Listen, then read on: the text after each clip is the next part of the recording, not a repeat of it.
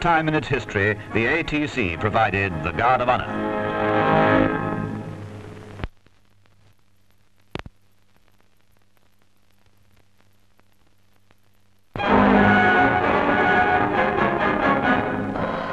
On the opening day of their new clubhouse, members of the Cardiff Athletic Club posed for a photograph to commemorate this red-letter occasion.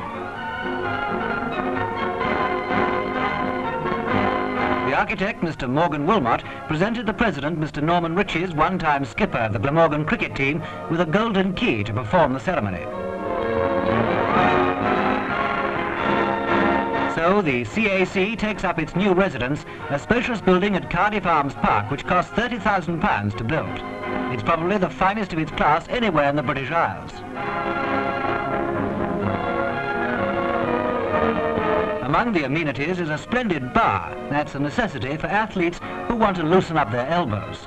Let's join in the toast by wishing a successful and prosperous future to the CAC.